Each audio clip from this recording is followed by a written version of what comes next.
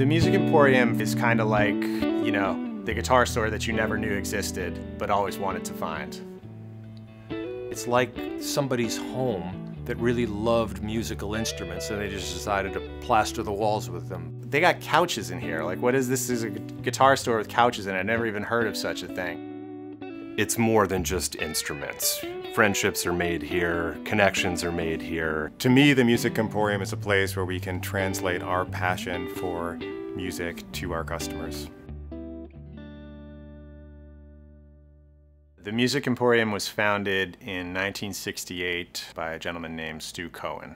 One of the things that made the Music Emporium a unique place right from its inception was that it seemed like the business was kind of secondary to the kind of social club nature of the atmosphere. It's always been more about community and giving folks a place to congregate, to come together and share their love of music and instruments. The inventory at that time was completely used instruments. It was really about vintage guitars, vintage banjos, vintage mandolins, and it went from there. I started at the Music Emporium back in the early 2000s. At that time, the store was already starting to transition into focusing on a more curated selection of instruments. Musical instruments are, I think, a source of inspiration. Whether it's a beginner-level guitar from a well-established company like Taylor or Martin, custom instruments from builders we've had long-lasting relationships with, to independent luthiers that give you the chance to discover something really special. We want our customers to know that whatever they're looking at, that's the best of what's out there. It's like a trust in that relationship.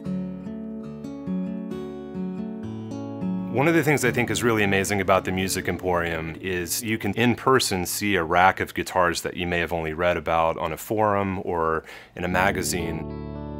When I came into the Music Emporium about 5 years ago, I was brought in to help the guys grow the electric section of the store. Up until that point, almost 50 years in the store's history, it had been known as sort of a premier acoustic shop in the country. So you can imagine coming in and trying to grow the electric section, as I'm fond of saying, was very similar to Dylan going electric back in the day. I felt it was really important to try and be respectful of what came prior and really handle this retail environment with you know, class and dignity, basically. One of the things I'm most interested in is carrying things that are amazing instruments now, but will also be amazing 10 years from now.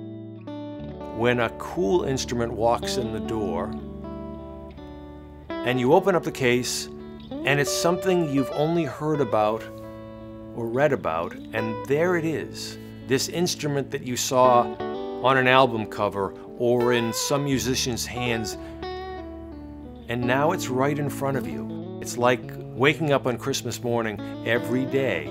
I think a lot of our customers continue to return to us for vintage instruments because we're going to have a highly curated selection of the best of what's available.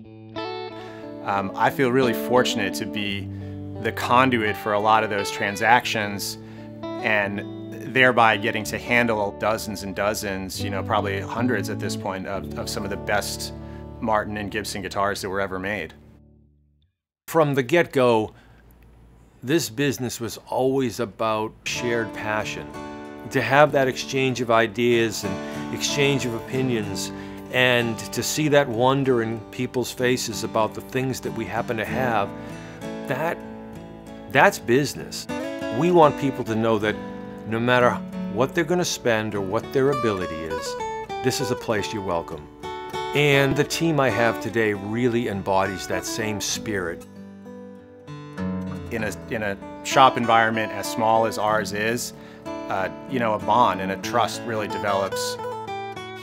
I think when we come to work every day that we definitely are kind of carrying a legacy because we've inherited something that's already great. So you definitely feel a responsibility to live up to that original vision for the Music Emporium. How can we make this the best store in the world? You know, at the risk of sounding immodest. But it's like, that's the point. The Music Emporium is always adapting. I mean, it's always changed throughout its 50-year-plus history. So I'm sure it will continue to kind of evolve and change over time. but I don't think anyone here has ever been in Music Emporium history interested in like, what's our ROI in like July gonna look like based on, you know, what are the markets we need to break into? It's really coming from like a genuine place. And I think if we hold on to that core of who we are and kind of what we get excited about, I think that's the magic at the end of the day.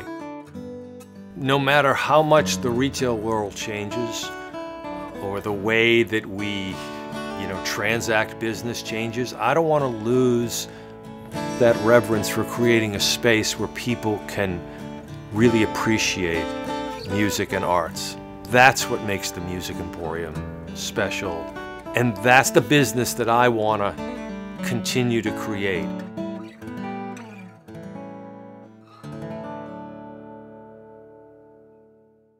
This is the best place ever.